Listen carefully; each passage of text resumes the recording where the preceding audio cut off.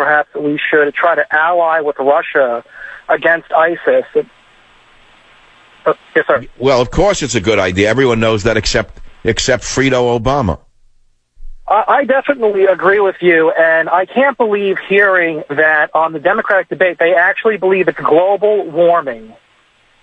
What do you expect from a man as deranged as Bernie Sanders? Would you expect anything rational from him?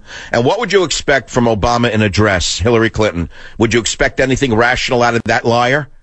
I confess I almost got my hopes up, and I've been listening to you since I was 17, and I have probably never disagreed with you on anything. And I just wanted to... How old are you now? Well, you started listening to me when you were 17. I've been on the air 21 years. It doesn't mean you're 38, does it? No, sir. I'm 25.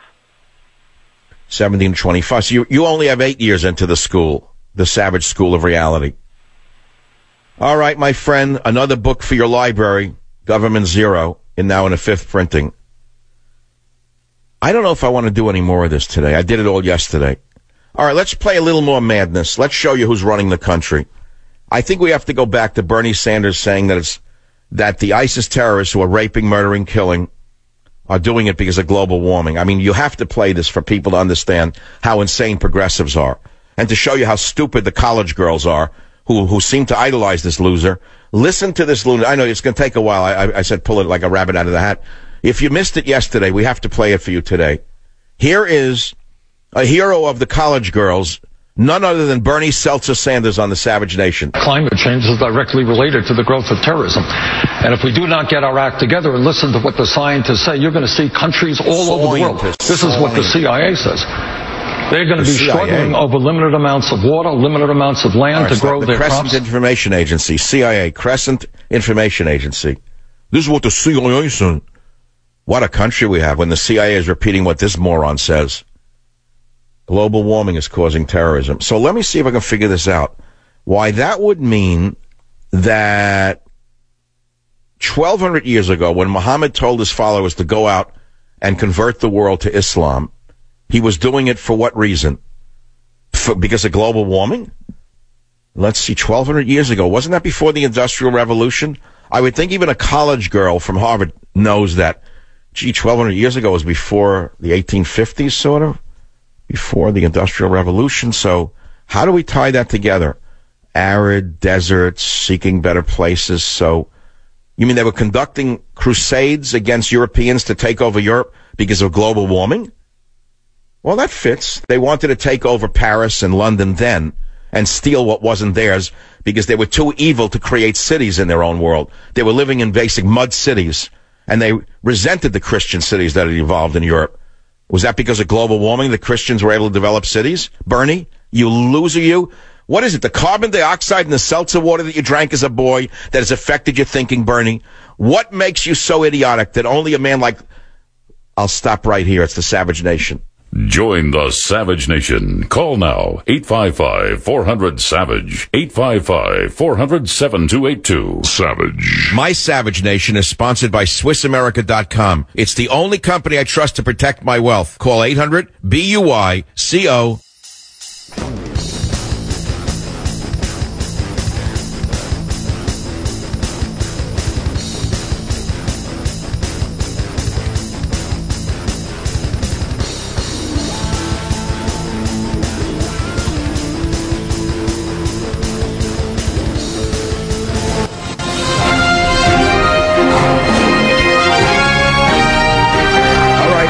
A story that could only come in the United States of America in a world of total madness. John Kerry gave remarks this morning at the U.S. Embassy in Paris where he said the Charlie Hebdo attack had legitimacy and a rationale behind it, unlike the Paris attacks last Friday. Now, either he's crazy or he also is working for the Crescent. Secretary of State John Mad Dog Kerry's remarks at the U.S. Embassy in Paris Tuesday morning. He suggested Friday's attack was different from the Charlie Hebdo attacks early in the year because the latter had a sort of legitimacy and particularized focus behind them. I'm not writing this for effect. This is not a joke. Here is what the lunatic Ketchup Kerry said. There's something different about what happened from Charlie Hebdo, and I think everybody would feel that, Kerry said. According to the State Department's transcript, there was a sort of particularized focus and even legitimacy in terms of, not a legitimacy, but a rationale that you could attach yourself to somehow and say, okay, they're really angry because of this and that. I rest my case. Impeach them all. Try them for insanity. Join the Savage Nation. Call now, 855-400-SAVAGE, 855-400-7282. Warning, the Savage Nation contains adult language, adult content, psychological nudity. Listener discretion is advised.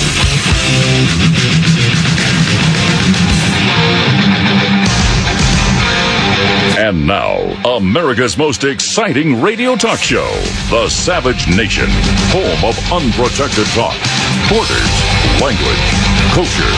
And here he is, Michael Savage. As I outlined this fall at the United Nations, we have a comprehensive strategy using all elements of our power: military, intelligence, economic, development, and the strength of our communities. We have always understood that this would be a long-term campaign. There will be setbacks and there will be successes. The terrible events in Paris were obviously a terrible and sickening setback. Send Fredo off to do this, send Fredo off to do that. Let Fredo take care of some Mickey Mouse nightclub somewhere. I can handle things, I'm smart. Not like everybody says. Like dumb, I'm smart, and I want the stakes. You know, in a Shakespearean play, there are three sons portrayed as in The Godfather. There's the strong, mercurial, militant son, as in the form of the first one. I forget his name, or they call him, played by James Caan.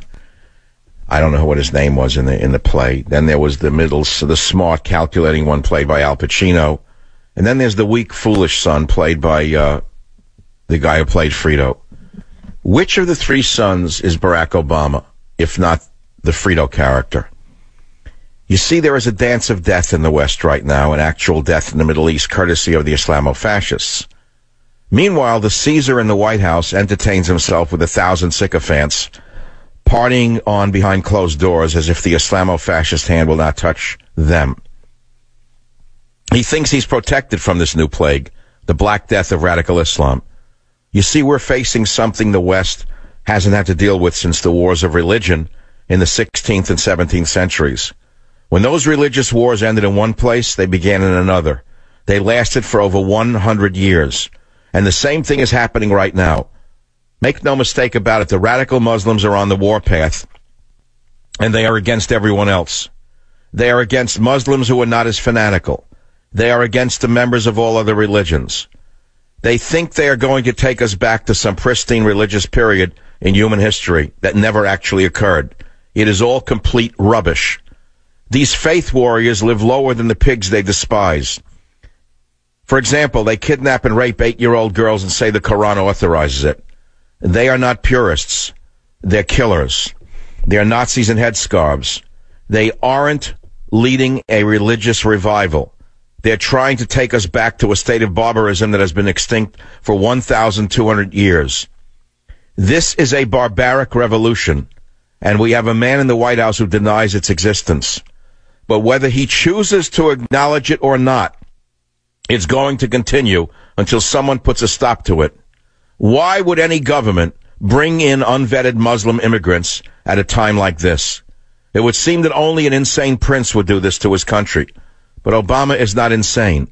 He's stoned. He's stoned on the orthodoxy of the progressive left. Obama and his supporters are drunk on their ideology. They think they're going to create a progressive utopia by continuing their attack on all Western values. This is precisely how great civilizations of the past declined and eventually fell. They rejected the values that made them great and degenerated into narcissism and selfishness. They kept on partying until they were not too weak, until they were too weak to defend themselves. Then the unthinkable happened. They fell. That's the opening page to Government Zero, now in its 5th printing. Now, if it was only about a book, I'd be celebrating, but it's not about a book. It's about trying to awaken America before it is absolutely too late. Some would say it's too late already. Some would say that even if you convince one relative at a Thanksgiving dinner to at least open their eyes to the dance of death that Obama is conducting as an orchestra leader, they might just not vote for Hillary Clinton, who's a continuer of Obama in a dress. Some would say it's too late for that. I'm an optimist. I'm the perennial optimist. I think that we can still survive. You talk about the dance of death in the West. You go to my Facebook page. I found this in the Daily Mail yesterday. I was shocked. Michelle dances as the world bleeds. I couldn't believe that this woman has such a lack of self-respect and is so disconnected from reality herself, or arrogant is maybe the better word, that she dances the conga while hosting a Broadway workshop at a time like this. It's unbelievable to me. And then she gives a speech about oppression and how she was oppressed as a young girl and how it's unfair and there's an income inequality. What a group these two are. I think I should take some calls right now, but wait. It's hour 2. Let me do something else. Let's go to some sound bites that I haven't played yet. Carry on this, carry on that, carry on. This is something you have to hear. Here is the CIA director himself, John Brennan, talking not about ISIS, but about climate change as a cause of ISIS. I swear to God, these people are crazy. Listen to clip 11. In the past 3 years, there have been more outbreaks of instability than at any time since the collapse of the Soviet Union, matching the rate we saw during decolonization in the 1960s. This has not been a period of protest and government. This has not just been a period of protest and government change, but of violent insurgency and, in particular, of breakdowns in many states' ability to govern. Ongoing conflicts in Syria, Iraq, Ukraine, Yemen, and Libya, and parts of Africa are clear examples. All right, so thus far he's making a case for these breakdowns. Now listen to the punchline. This is the head of the #1 intelligence agency in America in clip 12. When CIA analysts look for deeper causes of this rising instability, they find nationalistic, sectarian, and technological factors that are eroding the structure of the international system. They also see socioeconomic trends, the impact of climate change, and other elements that are a cause for concern. Would you ever believe that the head of America's #1 intelligence agency would make such an idiotic statement as this? He knows very well that radical Islam has been at war with the world for 1,200 years. He knows it has nothing to do with climate change. But then he doubles down in clip 13, showing that he's just a mouthpiece for the progressive Islamist left in clip 13. Mankind's relationship with the natural world is aggravating these problems and is a potential source of crisis itself. Oh, stop right there. So in other words, the bombers in Paris blew up the dancers because of global warming. I didn't hear them scream, "I'm doing this for global warming." I didn't hear them say, "We're doing this for Gaia." They said they were doing it for Syria, meaning they're doing it for Allah. And by the way, as they blew themselves up, they said, Allah Akbar. They made no reference of global warming. This is where the idiocy is coming from. It's coming right from the White House and the entire cabal around them. I think that they're all crazy. I don't know what they're doing. I don't know how in the world they get away with this without people standing up and saying, wait a minute, that's insane. Listen to clip 13, the entire clip, and you tell me what you think of CIA Director John Brennan after this. Mankind's relationship with the natural world is aggravating these problems and is a potential source of crisis itself. Last year was the warmest on record, and this year is on track to be even warmer. Extreme weather, along with public policies affecting food and water supplies, can worsen or create humanitarian crises. Of the most immediate concern, sharply reduced crop yields in multiple places simultaneously could trigger a shock in food prices with devastating effect, especially in already fragile regions such as Africa, the Middle East, and South Asia. Now, first of all, by the way he's reading it, you could see he doesn't know what he's talking about. He's an empty shell, another straw man. Another straw man controlled by the White House, put in by the White House, and whoever put the White House in power put him in power. The straw man doesn't even know what he's talking about. He couldn't even read the script well. But he launches from terrorism to crop yields in a way that makes no sense whatsoever. If you were grading him as a college student, what would you give him on that speech? You'd say, John, I'm sorry, but you made no sense. You tried to prove that climate change had something to do with global jihad, but John, Surely you know history, John. You're an intelligent man. You're the head of the CIA. One of your great analysts from Yale